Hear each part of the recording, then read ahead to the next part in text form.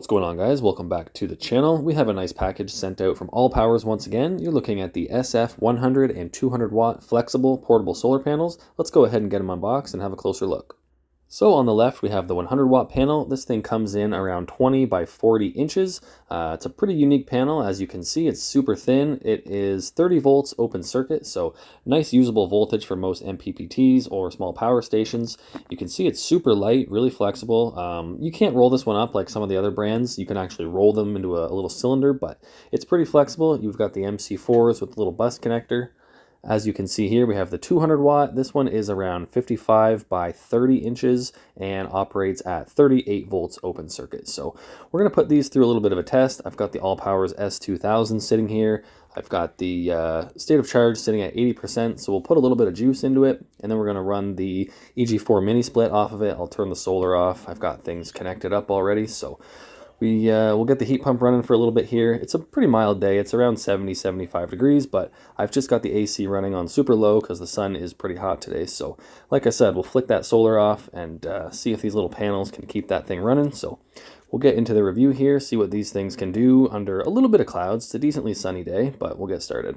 Okay, we're going to start off with the small one, the 100 watt panel. So we need to get it connected. I have the included XT60 to MC4 connector that comes with the S2000. So a nice little Velcro straps on these instead of just like a zip tie or a twist tie. That's kind of a premium feature, I would say. Nice to be able to repackage those instead of throwing away your little twist tie. So we'll get these hooked up. I'm going to set the camera down for a quick second, get it connected, and we'll see what kind of power we can make. Okay, we're all hooked up here. Let's see what it's making.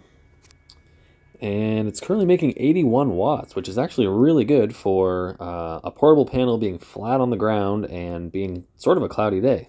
That's actually pretty impressive. If I were to angle this up a bit more, I might be able to get a little bit more out of it, but for a flat panel on a cloudy day, that's actually pretty good. So we'll get the big one hooked up here and see if that one has a similar result. Okay, we got the big one all hooked up. Let's see what we're making.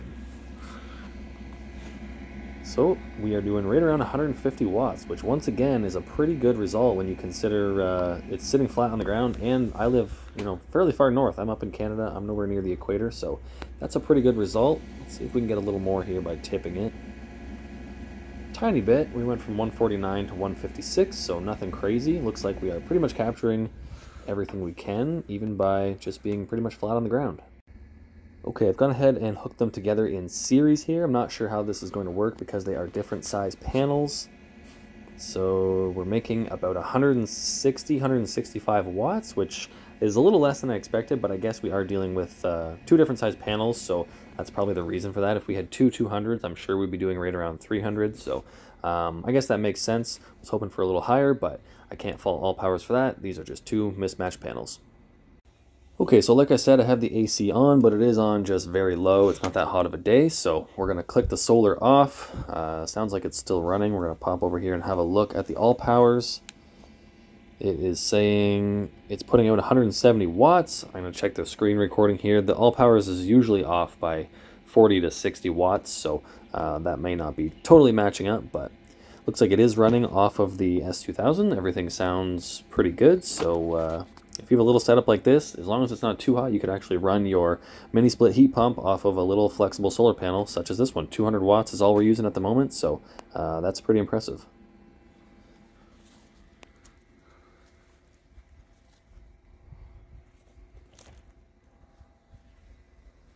And I'll just show you the heat pump is still running before I kick the solar back on. As you can see, or should be able to see, the fan blades are flying away in there, so everything's running good. Okay, the clouds are rolling in, so before we lose too much more sun, I want to test how this panel does in partial shading. That's obviously a big factor for solar panels, so we're going to take the smaller of the two panels and just sort of put it over different parts of the panel, see how it reacts, and see what type of power we are still able to make. So we'll just cover up one strip of cells here on the side.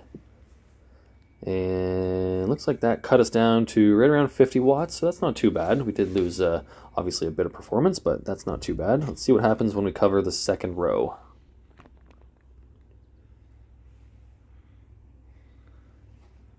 And that pretty much drops us off to 0. So I'm guessing based on the configuration, you don't want to cover more than one row of these panels, otherwise you're going to pretty much lose all of your power. And I'm going to try covering all 4 rows, but just partially, and we'll see what that does to it. This is covering the little bus bar connector as well. I'm not sure if that makes much of a difference, but looks like, yeah, that cuts us right down to 0. So I'll try putting it on the other side and see if that makes a difference.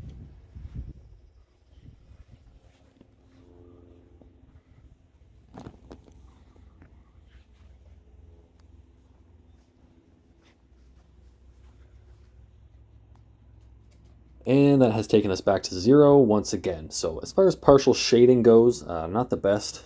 Hey bud, supervisor's watching once again. Yeah, as far as partial shading goes, you want to keep this thing in as much sun as possible, which kind of is the rule for any solar panel, but doesn't handle the shading too well. It does lose almost all power. So back to 125 watts, we'll let this thing charge up the station a little bit more, and yeah, that's pretty much going to be it.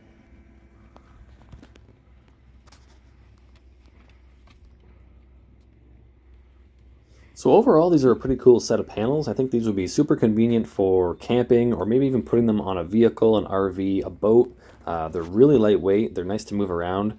I like the portable folding panels, but these are pretty cool if you plan to make them a little bit more permanent. These are more water resistant than the portable ones, the foldable ones, sorry. These are IP68. So I have 2 solar panels on my shed, but I want to put a power station in the shed for the summer. So I was thinking I might strap these up with the included straps. They come with little mounting straps. I might strap them up to these little eyelets and get them up there to charge my power station in the shed. So yeah, thanks for watching. I'll put a link to these down below if you want to check them out at Allpowers or on Amazon. As always, thanks for watching. Hope you enjoyed the video, and I'll see you in the next one.